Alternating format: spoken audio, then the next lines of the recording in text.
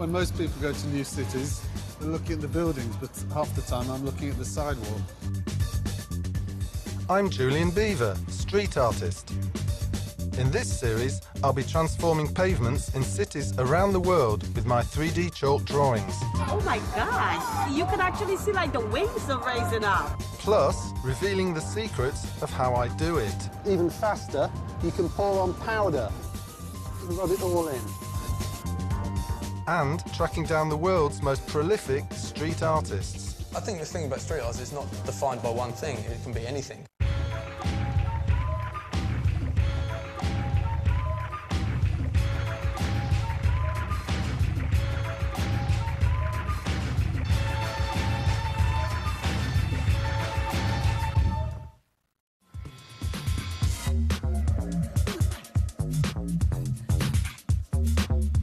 I've arrived in London, Britain's historic capital city.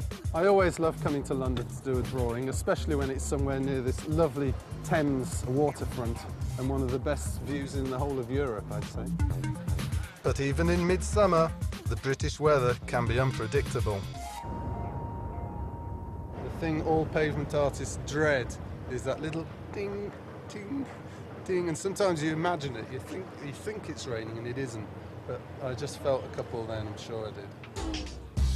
There's lots of things to choose from in London as subject matter, but the thing I've chosen, which really gets me, and I think really shouts London, is Big Ben. All tall objects are difficult to draw three-dimensionally, and that's no exception. And also the clock face, I think, will be demanding.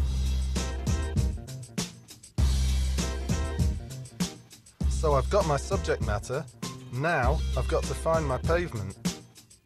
The reason I've chosen this street to draw on is because we have this beautiful backdrop of St Paul's behind that way, and over this way we have the Thames, the Millennium Bridge and the Tate Modern over there.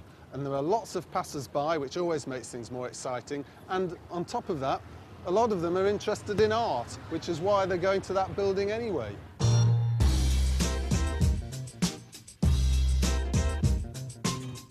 What I've been trying to do here is look for a spot where I can incorporate various items of street furniture or walls into the drawing so that we have a vertical and a horizontal. And what we have is a wall, and I'm going to use this edge here right along to this edge as my front surface. We can even get a second side coming from this edge that will all come in to make a big tower that goes from the pavement up onto the wall. And then I think I could get a really spectacular result. My only concern is that it's a bit bigger than I would have liked to have done, but that's a challenge.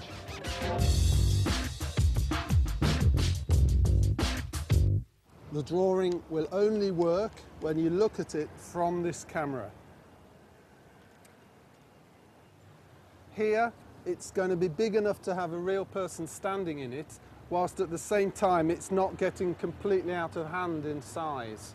That's about as big as I can do in 3 days. In fact, it's more than I can do in 3 days. I've really got to fight on this one to get it done. But before I even pick up a piece of chalk, the raindrops start falling. Actually, there is something you can do, which is to throw a cover over it. It might stop this ground getting wet before we start. Of course, if this was in the Tate Modern across the road, this would stand as a valid work of art in its own right, and I wouldn't have to do anything else.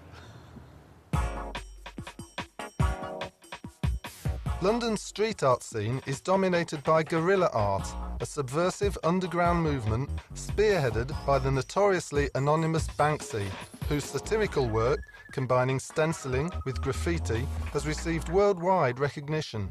Banksy has single-handedly lifted street art to a new level, but do his fellow street artists see it as a good thing? He's actually broadened people's horizons to what art is, but personally, it's not my cup of tea. If you want to reach the most people, you really want to use a more universal imagery in a way, because it just makes sense. And that's why Banksy has done so well, because he's really got universal stuff that everyone can understand, but it's still got that edge of, you know, I'm mysterious, no one knows who I am, you know, I risk what I do to do it. It's cool. I like what he does. It's political and it says something, you know. And he's getting paid lots and lots of money, and I hope one day someone will recognise me and I can get paid loads of money. But back on my street, the rain has stopped and I can start drawing. That's rain delay number 1. I've lost about 20 minutes there, which isn't too important, but let's just hope there aren't any more. The first day is always about marking in the construction of the drawing, the composition, usually in white chalk, just the outline. But this is the slow, difficult part of the operation, but it's important to get it correct. Once that's done, the rest follows a lot more quickly. To make an exactly straight line, I just put a bit of chalk along the string and twang. It's a technique that the old masters used to use, for example, Vermeer. There's a famous picture where you can see the pinprick in the canvas where he had his string tied to. With the basic shape of the tower completed, I'm moving on to Big Ben's tricky clock face. As I'm drawing the whole thing in a distortion, an anamorphic distortion, it's particularly difficult. One of the things I remember one of my school teachers said to me about art was that although I was good at it, I kept safely within my boundaries. And it quite hit me forcefully when he said that in my school report. And from then on, really, I think I, to some extent, tried to go outside my boundaries a bit more. And this is an example. I mean, I could safely go for a monument that didn't have a difficult circle in it, but I'm not going to. I'm going to try and go outside my boundaries just to get my own back on that school teacher. Do you want to take a look? Tell me if you think this circle's correct. Don't quite know what I'm looking for. Does that look like a circle on the same plane as that wall? I'm probably not the best judge. Maybe Well, Haley's got a better idea. I'm not either. It doesn't look like a circle yet. It doesn't look like a circle yet. No. Oh dear. Have to spend another hour on it then. It's getting there. Yeah. Well, we've been watching you do this for about the last half hour. Uh-huh. It takes a long time to get the perspective right, it seems. You're right. But this is perhaps the most difficult part of the whole process. Well, it looks awful. I am going back to square one again with this circle, and if I don't get that right, everything's going to lead off wrong from it.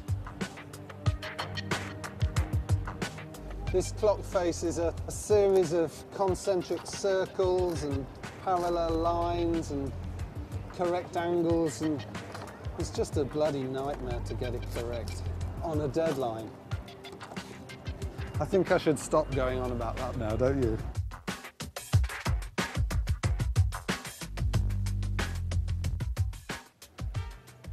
With the clock face finally done, I can start on something more meaty. I want this to start looking now like a three-dimensional tower coming from the pavement and up out of the pavement. I want the colour to blend precisely in tone and colour with this wall so that it looks like one going down. To cover a large area fast, I'm not going to use chalk, I'm going to use powder. I just sprinkle it on and then rub it on with this polystyrene. As much as anything, I want to do this to build some confidence in myself that this drawing is actually working, because so far it's just been a struggle. Ooh. I'm going to chuck in some of the other brown in a minute, so that, like those bricks, there's a certain amount of variation within it. Hello, Mr. Pigeon. Oh, yeah. Day one is always the biggest struggle, because all the difficult headwork has to be done first. Now, the next step I'm going to do is look at this face of the wall and do pretty much the same thing on this 90-degree angle.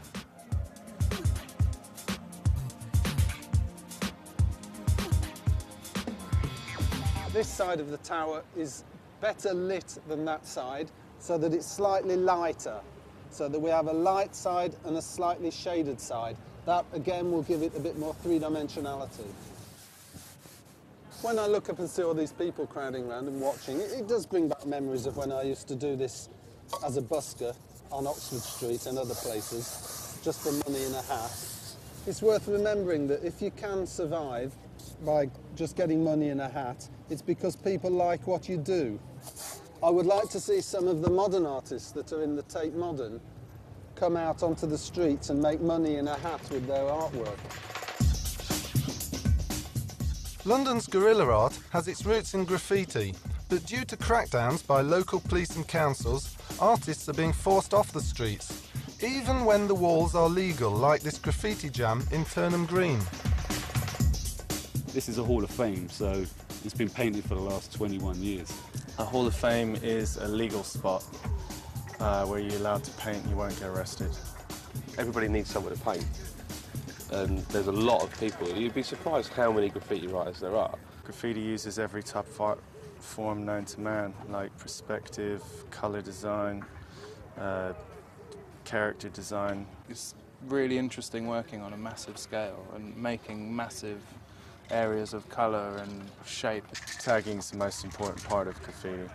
It's where people learn how to work their letters and get different styles, really. And a lot of parks are getting shut down very soon, all the halls of fame.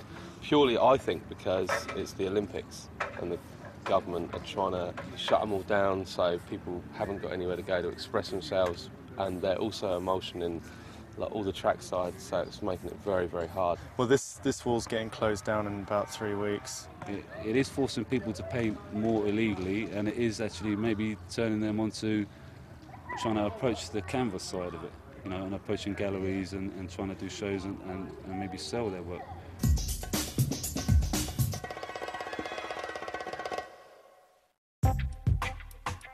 I'm on my second day, but the weather hasn't been kind to me or my drawing. There was quite a lot of rain last night, and this morning you can see the water all over these covers I put on. These covers are never foolproof, so it remains to be seen what's underneath there. I suspect it might all be pretty wet. This is the bit people don't see when they look at my website or in my portfolio. They don't see all the background hassle and difficulties and boring bits. So here we go. I'll try and get this off in one nice movement so the water flows off the drawing and not onto it. Actually, at first glance, it looks remarkably well preserved. Still a lot of heavy cloud around, and worst of all, the weather forecast is not good for this afternoon.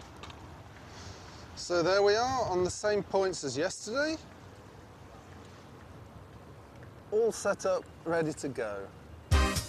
I need to get going. The first job of the day is working on the clock face detail.